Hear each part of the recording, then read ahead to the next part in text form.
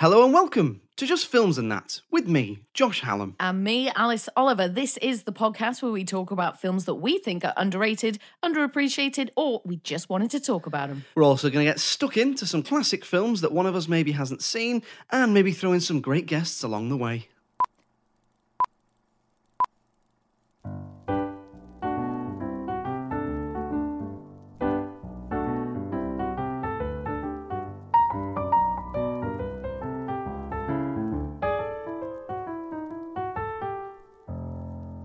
So we start, as we do every week, with a random question. Alice, simple one this week, bath or shower? Ooh, bath or shower? I mean, how much time have I got? That's the ultimate question, isn't it? If I've got time, always a bath. I do love having a bath. Makes me nice and warm. I get really cold, fingers and toes. So a nice bath at the end of a hot day, maybe a glass of wine, put a podcast on, usually this one, because I love to hear myself talk. No, joke. But shower also fine. Like, I don't dislike a shower. I feel like maybe you do feel a bit more clean when you come out of the shower as well, because you're not, just kind of soaking in your own water.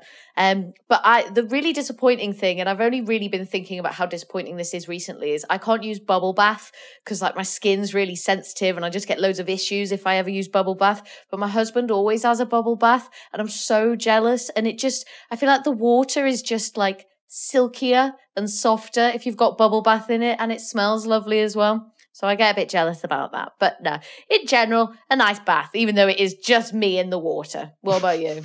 I love it when people say that. I love it when people say that about baths, and they say, you're basically just in your own filth, aren't you? And I always think, how dirty are you? Like, if you're getting it, like, I'm not talking about doing a long day down the mines, then getting in the bath and sitting in all cold, soaked water.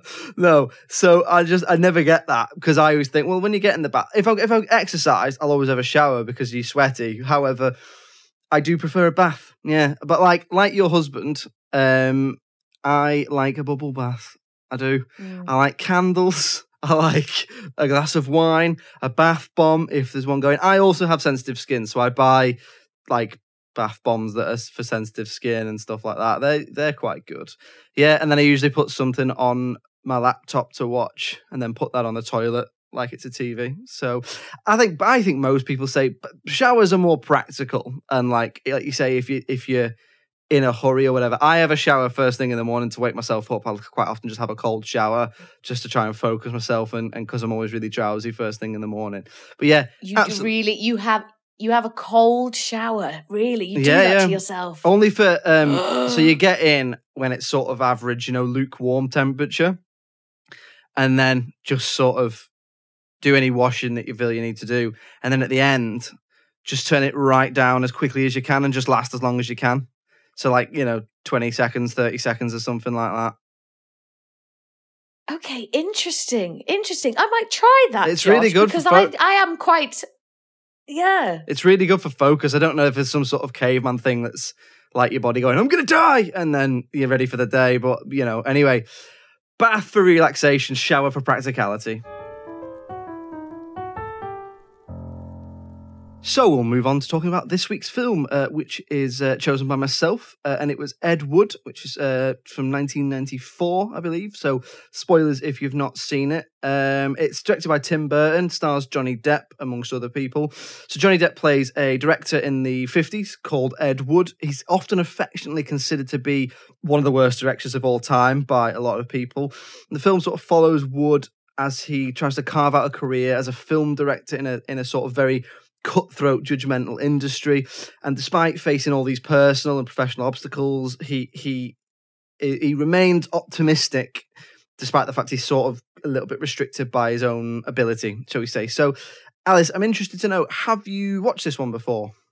No, I hadn't seen this one before. I had heard of it, and I think I did know that it was Johnny Depp and Tim Burton together. And that is a duo that I'm a big fan of. So I was very excited to watch this one. But after having watched it, I'm interested to know why you picked with this one. Was this an underrated or an underseen for you? Yeah, so it's probably, I'd have to say it's underseen, probably, because I know it's pretty highly rated in terms of the films that Tim Burton and Johnny Depp have done together. Like, I think this one's up there on the most critically well received. It's also one of the sort of least mad, least cartoonish, if you like, because it is a biopic. So I picked it because I thought it was underseen.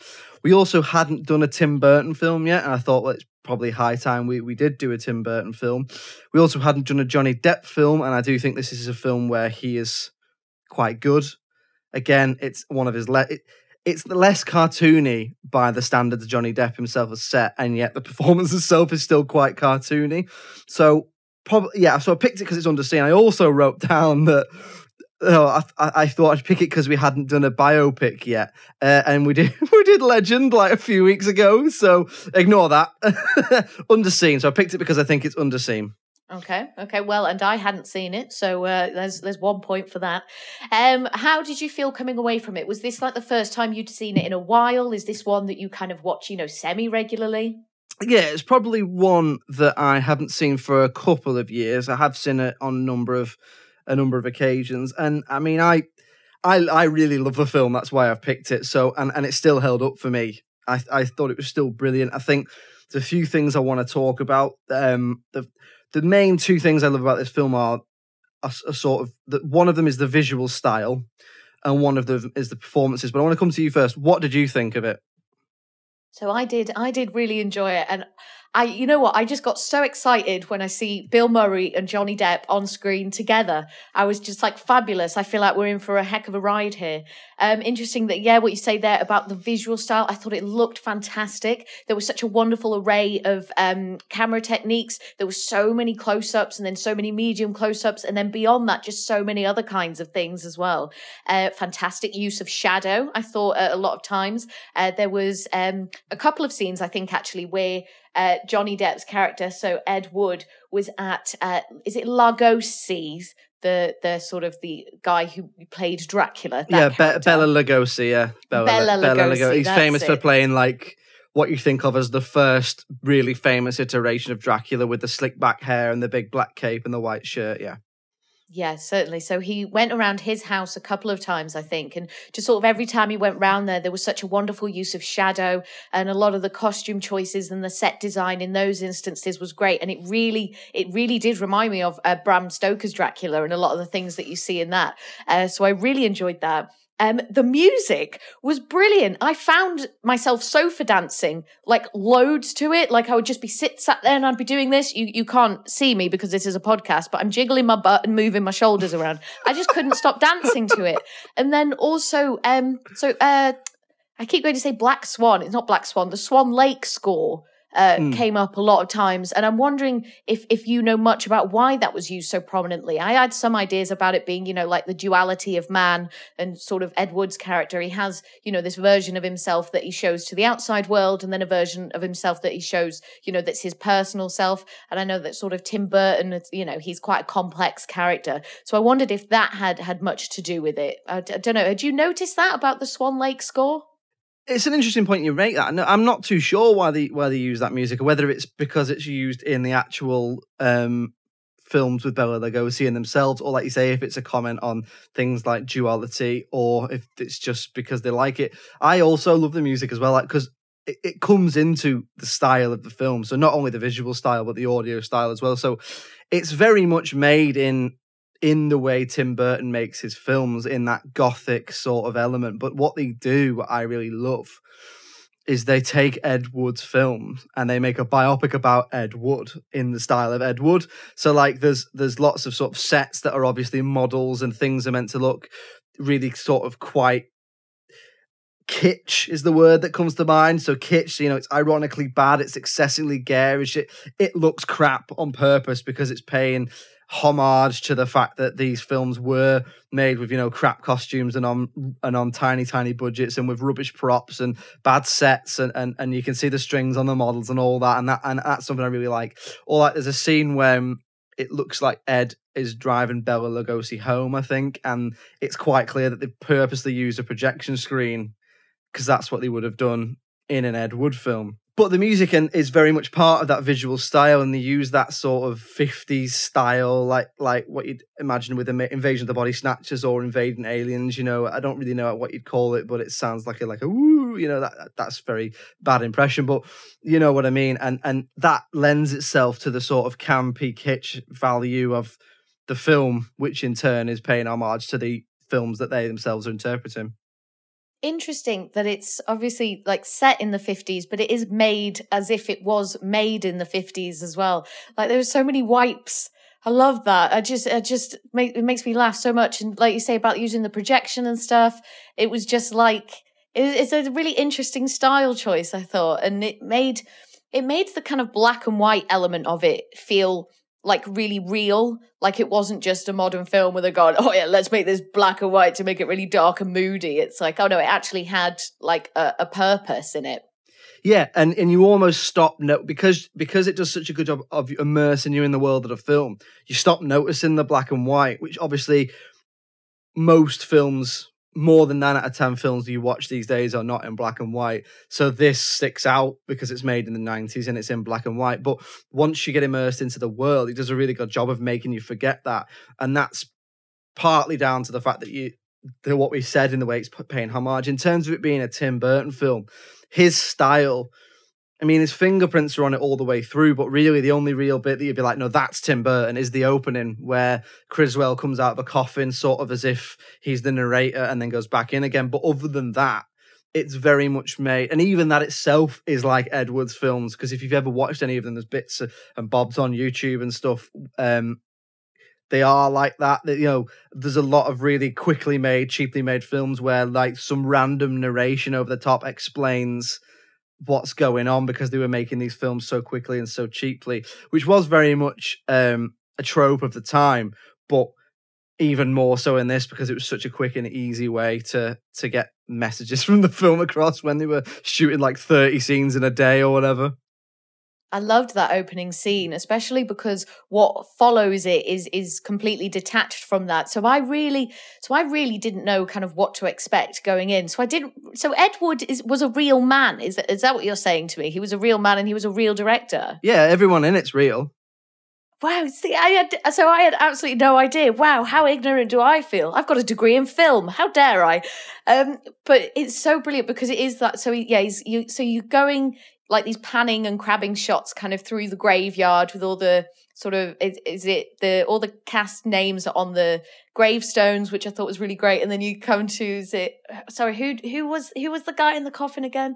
I did write his name Criswell. down. He's he's a psychic at the again. He's a real guy. He was a psychic at the time who was known for making garishly crap predictions, we'll be living on Mars in 5 years or whatever it is. So when obviously he pops out that coffin, he's wearing that great costume, the whole effect, the whole scene is brilliant, and then it just cuts to kind of normal life, and everything's back to kind of normal. I'm using air quotes, normal, kind of just ordinary, I suppose. So because I thought as this film was opening and as that scene was playing out, that it was going to be more like that it was going to be a film about vampires, because I was just so ignorant, I suppose, to actually what the film was about. But he was great. I loved him as a character. So many of the characters I just thought were brilliant. Really, just a really eclectic mix of people, I thought. And I feel like all the actors did a really great job. I thought performance-wise, it was great. Just quickly harking back, before I forget, about the fact that it was in black and white. One of the funniest moments in the film, I thought, was where one of the female cast members asks some guy oh, which dress is better, the red one or the green one? And he goes, I have no idea, I'm colorblind. And it's I just thought that was really funny because obviously we're watching a black and white film, so it's all the audience are colorblind as well with you, and it literally makes no difference whether you're wearing the red or the green dress. I thought that was really funny. Yeah, it's a good little fourth wall breaking joke, isn't it? Because he says, I like the darker grey one, which is what you see as the darker grey one, whether that's the red or the green one. So it's that little wink and a nod to the audience, it's a black and white film. And you're right, it is a true story, but it's not, I wouldn't say it's it's not a biopic of someone that's incredibly well known. It's not Gandhi or something about a member of the royal family or another huge star. like I don't know, for example, Judy Garland or someone like that, like we did, like when we were talking about her the other week. So I'm not even sure.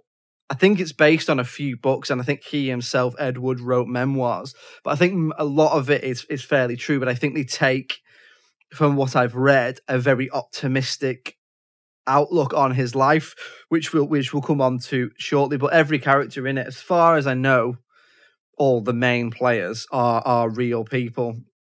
So Bela Lugosi was real. He did pass away during the production of one of his films. But that's what I like about it, is the performances are half based in, it's sort of half naturalistic and half stylized, isn't it? So I don't know if there's much footage of what Ed Wood was actually like, or if he actually was like what Johnny Depp is portraying. I know there were people involved in the film who had criticisms and praise for the depictions of various characters, but the performances for me were one of the sort of standouts of the film. Like, what did you think of Johnny Depp's performance? Oh yeah, brilliant, and always great to see him so young. Like I felt the same way when I see him in Edward Scissorhands, and it kind of reminded me of that bit of like Fear and Loathing as well, like just young Depp. Like he did do a really great job, and I just can't believe it was actually based on a real guy. Like I had no idea. Like because when we do this, like I like to go into it blind. I don't want to like research anything about the films before we go in. And I wonder if that would have made me watch it in a different light. But no, yeah, Johnny Depp was great. And I feel like we got really good performances out of all the cast. At no point did I think, that person's a bad actor or that person's unconvincing at all. So Juliet Landau, do you know who she is? So she played Loretta King. She is Drusilla in Buffy the Vampire Slayer. Did you watch Buffy the Vampire Slayer? No, I did not, but I do know that she is Martin Landau's daughter, and Martin Landau plays Bela Lugosi. Right. Okay. So it was the father and daughter. Interesting. So I love Buffy the Vampire Slayer. Love Angel. Love it all. And I hadn't seen her in anything but Buffy. So when she came on screen, I was just like, oh my God, that's Drusilla from Buffy. So that was great. And she gave a great performance as well. Yeah, the sounds as well. I don't know if you picked up much on the sounds, but just like the Foley artist was obviously doing a lot of work. There was one scene where they were in sort of the gallery of a cinema or something, and there was a film reel like churning and churning and churning, and it was just so loud. I think Johnny Depp, he was trying to have a conversation with another character, and you could barely hear what they were saying over the sound of this film reel, and I thought that was great, and just like really kind of emotive aesthetics and use of sound, I think. And I felt like it really kind of brought the story to life. There was one moment where they're in the cinema and you get the light, obviously, that's coming out of the gallery. And there's so much dust, like just completely filling the cinema. And you just really feel that kind of 1950s feel, I guess. No, you're right. And that's a big part of why the film succeeds so much in drawing you into it, because you do really feel like you're in this 50s Tinseltown, and the black and white almost helps with that, like you say, because it's only black and white. You can see the dust really well, and you can, like you say, the soundscape is really interesting. Not only is the music really interesting, but you can hear the roar of every car engine, and you can hear the, like you say, the ticking of the film, or like when he has the props, because it's a film about filmmaking. The props has a lot to do, because I always think it must be a bit of a nightmare to make a film about a film, because you must have your crew behind a camera crew and then behind a set. So it's like a set behind a fake set. So it must be quite a strange experience to make a film about a film. But you do have these great scenes where they've got different props. Like there's one where they've got this giant octopus, and it's supposed to be a monster that's living in the water, and it's supposed to be smothering to death and wrestling with Bela Lugosi's character, but they forget to put the motor in it, or the motor in it is broken. So he has to just ride around with it on him. So it looks like the octopus monster type thing is attacking him. But the films that he makes, so Plan 9 from Outer Space and Bride of the Atom and Glen or Glenda, it depicts a lot of he made a lot more films, I think, than the film depicts, but they have got this huge cult following. I know people like John Waters are big fans of it because of the kitsch kind of value that they bring, and I know people going a little bit like you get with The Room. Like people go and watch them and they interact with the film, and they, they laugh at the right moments and they join in at the right moments. And I think it's good that the film is made so optimistically. It's made, I think Tim Burton said he made the film that he thought Ed Wood would make about himself, or that he made the film through Ed Wood's eyes. And there are some darker sides of Ed Wood's personality, which we'll come on to later. But I do really like that it approaches that with that optimism, and it's got a great. It's not a film that is criticizing him. It's not a film that is going, look at this rubbish director. It portrays him, and it's a lot of that's down to Johnny Depp's performance. It portrays him as a man that's sort of really driven and really passionate about what he's doing, but he's constantly trying to keep everything together, and he's pulling in every favor he can, and he's relying on all these friends who are these very larger than life type characters, especially when you consider the time that it's set. And a lot of that is down to, like you say, the sound and the visuals. But the other side of it is, like we've already said, with the performances. So I love Johnny Depp's performance. I know he plays it as a man who he's always trying to keep it together. But every time something goes wrong, he tries to see the positive. So it even starts with him putting a play on, which I think is supposedly about his own experiences in the war. And it gets absolutely slated by the critics, but he finds like one little nugget of nice, it'll be something right down to, the costumes were all right or something. And he always stays optimistic. And that goes through the whole film. Every time a film flops, it's, well, the next one will be better. So I find that quite uplifting. I find that sort of optimism quite uplifting about the film. I also loved, I suppose, the yin to the yang of Ed Wood's character is Bela Lugosi. So Martin Landau, I believe, won his Oscar, or one of his Oscars for this film, and I'd never really appreciated his performance. I'd always knew he was good in it, but I've been back and looked at like older photos of Bela Lugosi, and he looks so much like him in the way he carries himself and the way he walks and how slowly he moves. I mean, he had quite a tragic end, to his life as is depicted in the film. But I think he gives a brilliant performance because, like I said, Johnny Depp Ed Wood, should I say, is this massively optimistic character. And yet Bela Lugosi is this sort of worn out, he burnt out, elderly morphine addict that is Bela Lugosi, this sort of fallen star, if you will, just trying to claw back any credibility. The fact that every other character in the film, every time he is mentioned when he's not in the scene, they all think he's dead. And I love that. I love his depiction and how he's so dour and sort of burnt out by it all, and Ed Wood is so young and so driven. I think that's quite an interesting dynamic. I mean, there isn't a bad performance in it. Like you say, Bill Murray is in it. He's very, very good. Sarah Jessica Parker's in it. She's very good as the sort of exasperated wife who is trying to support her partner. Well, she's not his wife. I think she's his girlfriend. She's trying to support her partner, but she's just not quite sure how to do it and can't understand why. It's almost like she loves him and she wants him to succeed, but she just doesn't share in his own optimism about his ability. What do you think about the script? So it was fine. So I wasn't like completely gripped all the way through. I didn't find it a particularly exciting film, and I didn't find it like incredibly gripping. But I thought the script was absolutely fine, and it wasn't. It wasn't cheesy and it wasn't unbelievable. And those are the kind of things that I'm looking for with scripts. And it wasn't lazy either. And those are the things that I find really bother me with a script. If I just think, no, that's not a real conversation, no one would ever speak like that, or if it just kind of doesn't fit well. But I thought it did absolutely fine. But I assume that because you've asked, you have something to say about the script. Well, yeah, no, I really like the script because I like that it's to the same script writers who wrote Man on the Moon, which is the Andy Kaufman biopic. If you've not seen that, it's well worth a look. And I really like the way they write because they write with a sympathetic eye and they write with a real love for the leading characters. And I really enjoy that. I always wonder with scripts and when a film like this is so stylized, I always wonder, does the script incorporate that? Does the script say, the film opens like a Tim Burton film, or do they write the script and then the director goes, well, can we change this, this and this?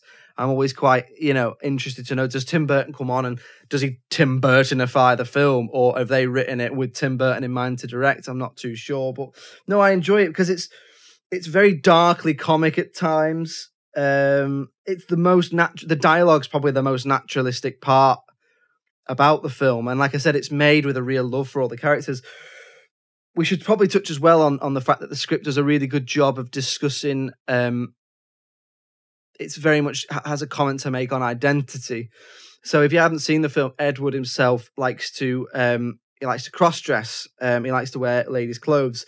I believe what he said was, and I've got a note here, that his wife, Kathy, who is portrayed by Patricia Arquette in the film, later came out, and she basically said that he wasn't in any way trans and he was heterosexual, but that his mother would dress him in women's clothing because she wanted a girl, and so that later on he just drew this sort of neo-maternal comfort from it. So I thought that was quite interesting. And the film it's not about that. He comes out at the time, which must have been incredibly brave, and just tells people that he wants to make a film about someone who cross-dresses because he himself cross-dresses. You know, I really enjoy that. It doesn't labour the point too much. It doesn't make it a film about that. This is not what the film is about. It's about him. And that's just one of the things about him as a person, which made him an interesting subject, I suppose. Yeah, certainly. Like, it's not his whole character. It's just another aspect of him, like the color of his hair or like his height. It's just like, oh, I just happen to enjoy wearing women's clothes. But he obviously does feel a bit pained by it, and like he does want to share it a bit. So he shares it with his girlfriend, Sarah Jessica Parker's character. And she I can't quite recall, I feel like she doesn't take it very well to begin with. But then does she kind of come to terms with it, or do they break off the relationship because she just can't deal with it? No, I don't. I think it's like you say. She doesn't take it very well, but they don't break up because of it. I think they break up because he gives Juliet Landau's character, he gives her a part that was meant for Sarah Jessica Parker, so he can allegedly get some money for the film to be made. As it turns out, she doesn't have any money, so it's things like that. But it does not paint the film. It doesn't paint her in the way that it's like that's why she splits up with him. It's just that it's part, and I like that as the film progresses, it starts and he very much, he does a lot of sort of telling people this is why the reason he should be able to do this particular film is because he does this, and then as it goes on, it just normalizes the fact that he's wearing ladies' clothes as he directs, up until the point where it causes issues with one of the film's backers because they're a Baptist church. I like what the film has to say about acceptance. You know, all his friends just, well, that's just Eddie, that's just our friend. And I like that, especially because it's set in a time that was, you know, I don't think it's unfair to say, a lot less tolerant of this kind of thing. So we'll move on to talking about things that we perhaps didn't like about the film. Is there anything for you, Alice? Is there anything you didn't like? Just thinking about what I said previously, just about the script just not being, it just didn't have a wow factor for me, like the whole film. Like, I didn't come away loving it. I didn't sort of come away thinking, oh, I'm so glad I saw that film. I didn't dislike it at all. But do you know what I mean? When it just kind of doesn't kind of whack you like other films do. Obviously it was quite funny, but it wasn't hysterically funny. It was quite dramatic, but not totally dramatic. And it was quite sad, but then not devastatingly sad either. It was just, well, I suppose very real, because that is what life is, isn't it? It's not always these heightened emotions all the time. And I do wonder if perhaps I was more aware of Ed Wood as a character and aware that it was based on an actual man who lived and all these characters who lived. Maybe I would have watched it with different eyes. So no, yeah, interesting. Was there anything for you, or was there anything that you noticed watching it this time around that perhaps you didn't previously? Nothing that I massively disliked. I think that I like Johnny Depp's performance, but there are times when he's a little one note. Like, he has that sort of fixed grin on his face all the way through, and that sort of way of speaking that's very upbeat, as if, like I've said, he's constantly trying to see the optimistic side of things, and anything might make him snap. And there's only really one moment I could think of, or a few moments, where he is anything but that. There's the moment where he finds out Bela Lugosi has died, and there's the moment where he loses his temper with the Baptist church because they're trying to interfere in his film. But a lot of the time, he's very one note. Now, I don't know what Ed Wood was like as a person, so perhaps that is what he was like. But I did think that there were times when I suppose the only way I can put it is that his performance is a little bit annoying, or a little bit hammy, maybe. But that's not I also like that about it. I like that optimism. So I guess that's just the other side of the coin. The other thing I would have liked to have seen more of is having read a little bit more around Ed Wood as a character. So there was a little bit more of a darker side to him. He was quite a bad alcoholic, and I believe that is what ultimately took sort of led to his death. And I believe that is more to do. I think the character played by Sarah Jessica Parker went on to be a successful songwriter and wrote songs for Elvis and people like that.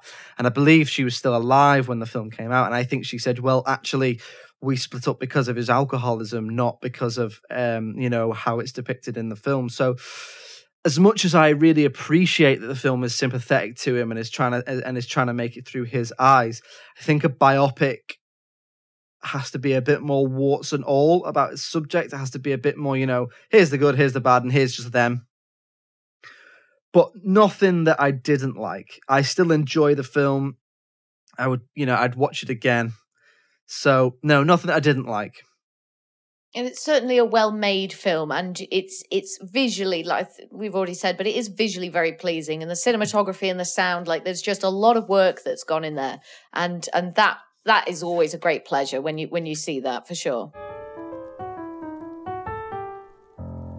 So we'll come on to talking about the critical reception then. Now I've picked this because it's underseen.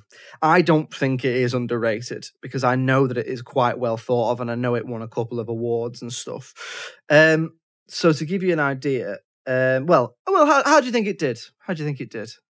Well, at first I thought maybe not so great, but now you've said that you feel like it's done well and it's won awards. So if I was going to rate it, I'd probably sit on the 7 mark and probably wouldn't go much higher than that, like probably dead on 7, but maybe it probably got, I think, maybe a high 7. So I'd say maybe like a 7.8. Yeah, so you're not far off. So on Rotten Tomatoes, the audience give it 88% at time of recording, Ooh. and the critics give it 92%. But wow! But on IMDb, it does actually get 7.8 out of 10, so you're spot on there. Yeah, so brilliant. So wow, those are big scores on the Rotten Tomatoes, aren't they? So would you say that's overrated for you in terms of its reception? I mean, a 92. Yeah, certainly. I wouldn't have said it was 92% good. But I mean, maybe because it's critics, isn't it? Like maybe this is the kind of thing that the critics like. And I suppose if you are familiar with Ed Wood, which I imagine film critics are likely to be, maybe they just saw something in it that I didn't quite. But that's a remarkable score. I mean, great. Like, it's Tim Burton and Johnny Depp. I'm really happy for them. Yeah, if only they'd worked together more after this, more. No,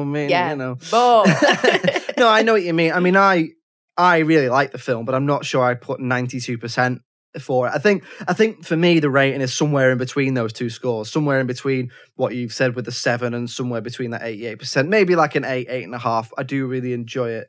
But I picked it because it's underseen. So is it, I mean, I think that I probably should have said this earlier, really. I think that when it came out, it was really critically well received, but I don't think it did very well commercially. I'm not even sure it made its money back.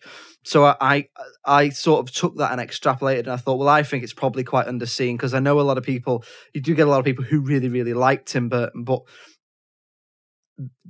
what they usually say is things like Batman and Nightmare Before Christmas, which I know he didn't direct, but he was involved in, and his name is very much plastered all over it.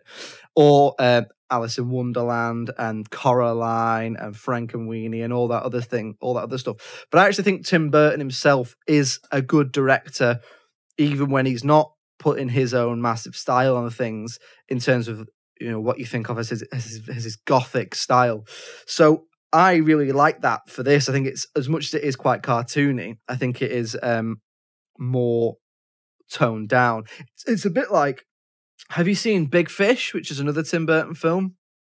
I haven't, but this made me think that I should watch Big Fish because Ewan McGregor's in that, Ewan right? McGregor and Albert Finney and I can't remember who else, but but that's really good, and it is quite magical and quite sort of with loads of big characters in it and stuff. But it's not as gothic, so it is a little bit different. So, and it is again the heart of the film is at the story. It is the story, not necessarily the style.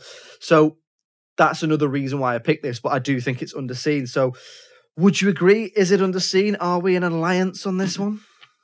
I do think it's underseen. A, because I hadn't seen it, but B, it isn't a film that comes up very often. It's not a film, like, I've never seen clips used from it. You don't hear it quoted. It's just not one that people do really talk about. And I think you're right. And a lot of the time now, Tim Burton is in the same breath as the more animated ones, as the ones that are, you know, the claymation or whatever it was that he was doing. And this, yeah, I feel like this is kind of like almost like a standalone Tim Burton because of the black and white, and because it isn't supernatural in any way. It's just about people who are making films about supernatural things, which I think is really interesting. And if you say to people, name me 3 Tim Burton films, maybe even 5, they probably wouldn't say this. And it's quite interesting that he made this in 1994. And if you look at his track record up then, you've got Batman Returns, Batman, Beetlejuice, and Edward Scissorhands all in that sort of 5-year period. So perhaps he got to this stage in his career and just thought, I just want to make something with minimal effects and a very character-driven story. And I think that's what he did. But, you know, it's not going to make as much money as Batman or Beetlejuice, is it? So there we go. Another one for the underseen pile. Yes, I think we can agree that Edward is underseen. So if you're listening to this episode on iTunes, do feel free to go and give us a 5-star review. It does us a massive favour, and it means more people will get to listen to us. It means we can keep making the podcast, or, you know, tell a friend. Go old school, word of mouth, eh? Yeah, if you've got any friends, unlike us, who just sit in rooms in a lockdown talking about films from 1994. As Alice said, anything you do would be greatly appreciated. That being said, if you would like to get in touch with the podcast, we've asked for some listener suggestions, which we're going to be doing hopefully in coming weeks. If you would like to get in touch and give us a suggestion, it's filmsandthatpod@gmail.com. We're on Twitter at films_that, or Facebook and Instagram at filmsandthatpod. Alice, it's been a pleasure as always. Thank you, Josh. Always lovely to sit and gab with you. And it's cheerio from me. Goodbye. Bye.